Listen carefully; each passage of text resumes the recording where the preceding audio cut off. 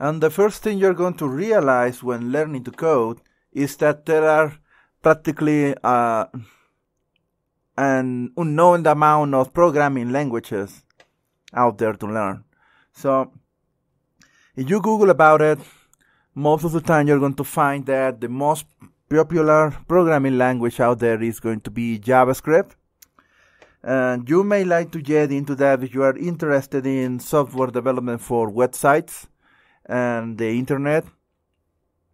You are going to learn soon enough that besides JavaScript, you're going to need to learn how to code HTML5 and CSS3.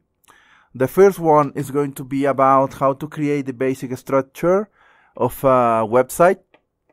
And in the industry, we call these websites static websites for the fact that once you open the website, it doesn't really change much or at all.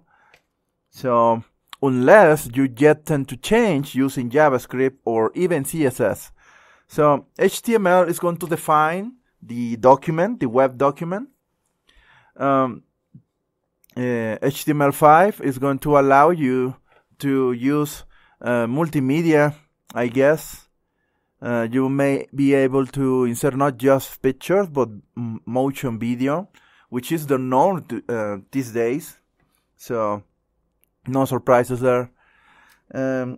What else? CSS3 is a standard that is used to apply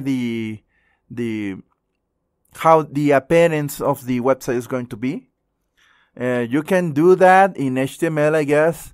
Yet today, the modern websites require you to apply the so-called style to the web pages using CSS3.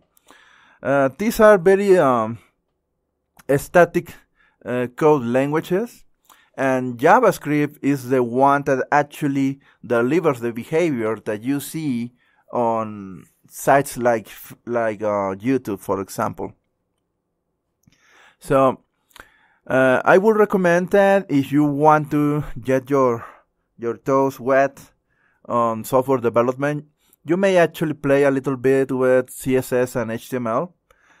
And when you feel more comfortable working with that, you move on into JavaScript.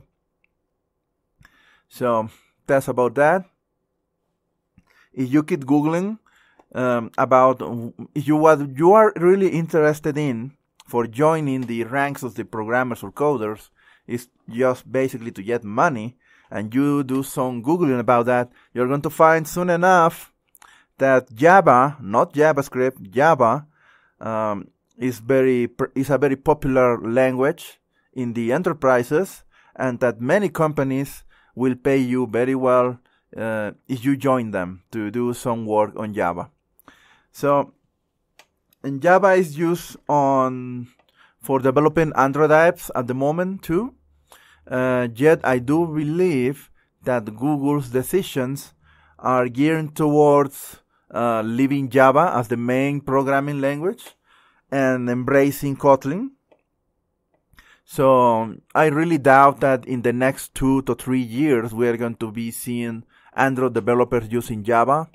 I think that most people is going to be moving on to Kotlin soon enough, just for Android development. And the Java guys are going to keep doing what the Java guys does.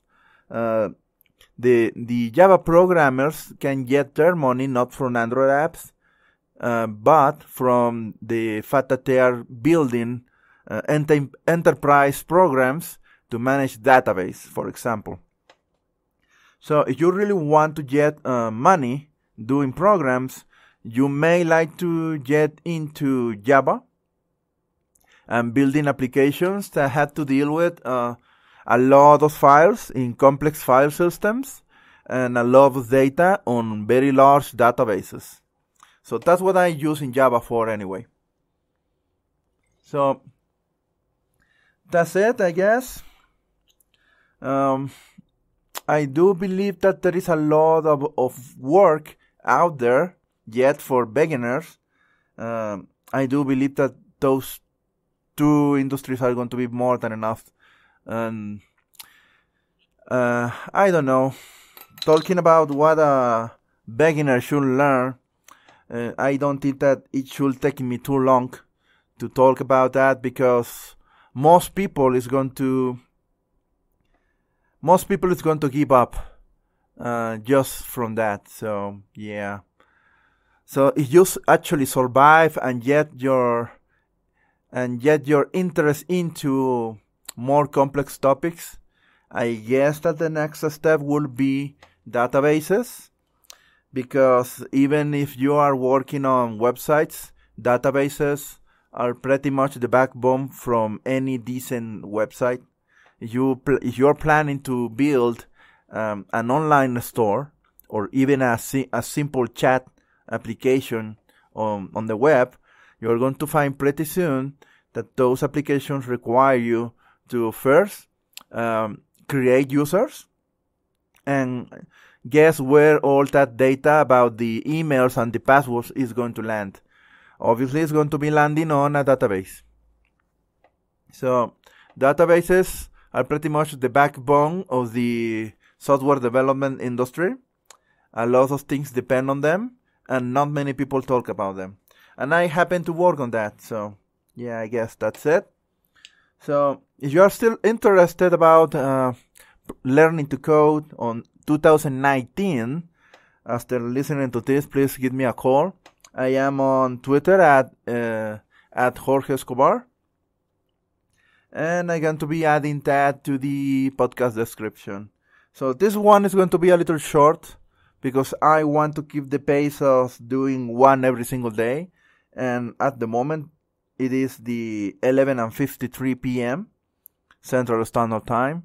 So I guess I'm going to be cutting this one short. So, okay, so see you later.